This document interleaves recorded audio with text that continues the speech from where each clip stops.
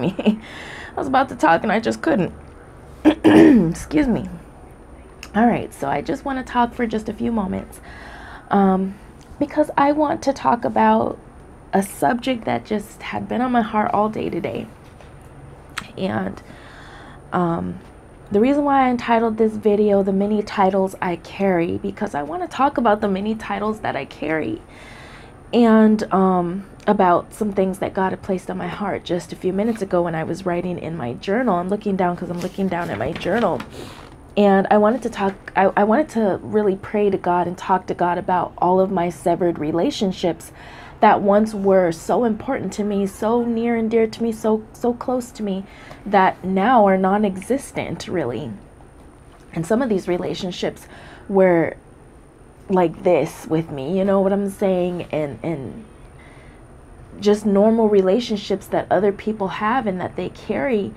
And I don't have that. So I was really reflecting on that, and not in a bad way, because, you know, back then I probably would have been upset and hurt about it. But now that God has taken me through isolation and the wilderness, and now that he's got me so busy with everything that he's given me and blessed me with to be a steward over, I don't have time to just sit around and feel sorry for myself and cry and feel bad that I don't have anybody to talk to besides God, you know. Thank God that he's blessed me with my husband, you know, because my husband is my best friend. And I'm so glad that I waited. You know, he was worth the wait for me, because anything that I'm going through, anything that I'm experiencing, me and my husband can talk about it. We can pray about it, and we can reflect on it. Excuse me. And so, you know, that's definitely a blessing in itself. You know, my husband is my best friend besides Jesus, besides the Lord. I could talk to my husband about anything. And I was just thinking about this, and God was putting in my heart that, you know, even though I don't have these close relationships that I had before, that I look around and everybody else has, you know, it's really taught me to depend on God in my life in a way that I never have before. And this has been in my life throughout my whole life. Even whenever I was in middle school, elementary school, high school, young adult ages, I've never truly had that person or the friends or the people that I could just depend on that were so close to me, like this, that I could just run to. I've always had to be strong in my, well, I didn't know I had a relationship with God back then, but in myself to get through things, you know. As you guys know, in school I was very bullied. I didn't have a lot of friends. In high school I got pregnant at 16. I was very looked down upon and frowned upon with that. I moved away from my mom and my parents at a very young age to take care of my family at a young age, you know, so I didn't have that. I got married and divorced at a very young age. And so I didn't really have a lot of friends or best friends. Hold on just a second.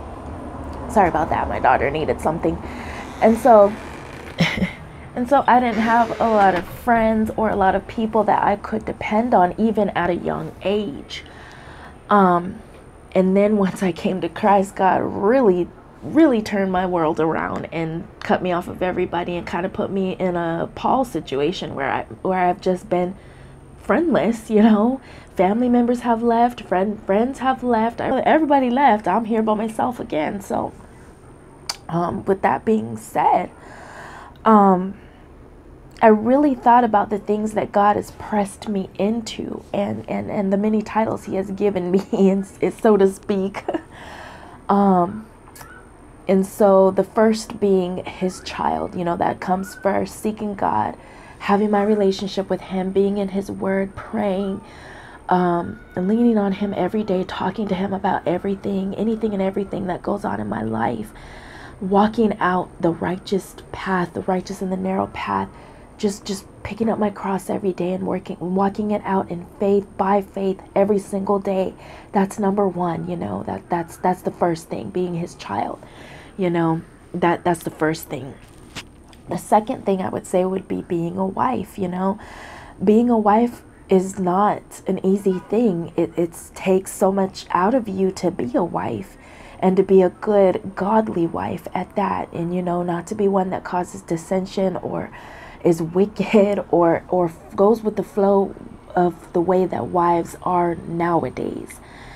And that takes a lot out of you. And so being a wife is definitely a huge responsibility and a huge calling in my life. And so, that definitely would be another thing that God has called me to. Being a mother, that would be another thing. Being a mother takes tremendous responsibility and tremendous discipline and patience, to be a mother, to get up every single day and take care of not only yourself, but another person, another being that's depending on you to be the guidance in their life, to take care of them. Cooking, cleaning, making sure that they have their school clothes, helping with homework, helping them with any situations that arise in their lives. You play many roles when you're a mother. And so being a mother is the hardest job that I've ever had. It's full-time, more than full-time, and it takes a lot out of you in order to do that. And so that definitely would be another thing that God has called me to, being that I'm no longer in the workforce as far as working a 9-to-5 job. He's called me to steward over my children and to be a good, godly mother and good example to my children, raising them wholeheartedly. And that's something that I never committed to in my life before. But now that God has called me to stay at home with them, it's definitely something that is prevalent in my life, and so that'd be another title. The next thing would have to be a minister. Being a pastor, or I just say I'm a minister of Christ, on this YouTube channel, running a ministry. That's taken a lot out of me as well. It's taken a lot of discipline. It's taken a lot of heart and soul. And now that I've grown in subscribers and grown in viewers, I can no longer keep up with all of the comments and the emails and the letters that I get. I do my best to keep up with them as much as possible and in a timely fashion. But I realize I'm only one person, and so I have to call upon God in order to receive the strength to continue to do this ministry every single day, and to push out those videos and to respond to comments and to respond to emails, because some people email me personal things in their life that they're going through, asking me for guidance, and I have to be able to pray about those things, because this is very sensitive, personal things that people share with me every single day. And I have to ask God for guidance and to pray for help and strength in helping others as well. So absolutely, that takes a lot out of me. And then you guys know that I have a post office box where many have sent me letters. I have letters upon letters upon letters that I haven't responded to quite yet, because I get that many letters in the mail now.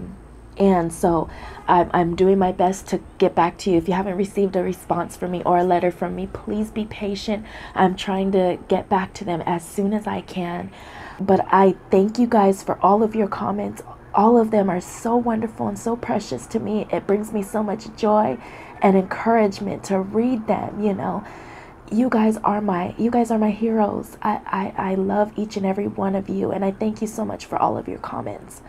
So that's another thing that God has called me to, and another thing that takes the strength and courage and faith and everything to get through. And so that's another thing. And now recently, God has called me to what I refer to as my Proverbs 31 business. God has definitely put an avenue in my life to be able to resell clothing on an app called Poshmark. It's not something that I thought I was going to be doing. You couldn't tell me that I was going to be reselling clothing to be able to help my family financially even a month ago. But that's what I've been doing, and it's been very good. Business has been very good. It's been bringing in a steady income to help out me and my family financially. And with that being said, it does take a lot out of me to run that business. You know, I'm not going to call myself a boss babe, but in a sense, I am my own boss, you know, in running my own Proverbs 31 business. The reason why I call it my Proverbs 31 women business, because if you read Proverbs 31 verses 10 through 31, it talks about a wife of noble character. A Proverbs 31 woman did have a business that she in turn made a profit from, and used that money to help support and take care of her family financially. And so that's why I call it my Proverbs 31 business, because I didn't know that God was going to call me to do this. But this idea just popped in my head. I had been selling stuff for years, you know, on my own, and I was pretty good at it. Just stuff around my house, or maybe, you know, a few things here and there that I would pick up from the Goodwill. But I didn't really think about turning that into a business. And I'm not saying that this is going to be a forever business or something that I'm going to do forever, you know, but it is something that God has called me to do right now to help my family financially. And so I've been putting a lot of time and energy into reselling clothing items on this app that's been very successful for me so far. And so that's another title that God has called me to, being a businesswoman. And so with all of these things that I'm endeavoring in, there is no way on earth that I could ever do any of it without God. And so I had a video that I did yesterday talking about that you have to have faith in your business. You not only have to have faith in your business, you have to have faith in your life. And in order to have the strength to do what God has called you to do, and to have all of these different titles that you have, you're not going to be able to do it on your own. You've got to rely on the strength of God to get you through.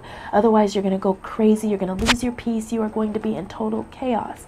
So make sure that in whatever it is that you're doing, whatever it is that God has called you to do, whether it be mom, you know, teacher, whatever it is that God has called, there's many titles that you could have. But in all of your titles that you have, make sure that you're doing it as unto God, and you're relying on the strength of God to get you through. Because I'm telling you guys, the minute you try to rely on yourself to do things, and the minute you try to just get away from God in a sense, you're going to feel overwhelmed. You're going to feel like you can't do it. You're going to not be able to do it. You're just going to totally crash, because it's going to be a lot, you know? It's going to be a lot. And not only has God called me to these many different titles that I'm naming in my life, keeping up with it all is a lot. It's a lot. But it's only through Christ who strengthens me. And so I am a living proof. Sorry about that. I am a living proof that you can do it. If God can call me to do all these different things, you can do it as well. Don't ever say that you can't do something. Do it as unto the Lord, and you will see the return. You will see the fruits. And of all these relationships that I used to have that have been severed away from me, I look in their life and I look at their fruit, and it's not there. It's not there. And so continue to pray for those that God has severed away from you. Continue to submit them in prayer, and pray for peace over their lives. But you continue to do what God has called you to do. And you do it with confidence and with strength and with dignity. And you will get through. I love you guys. Hope you guys have a good day. Bye.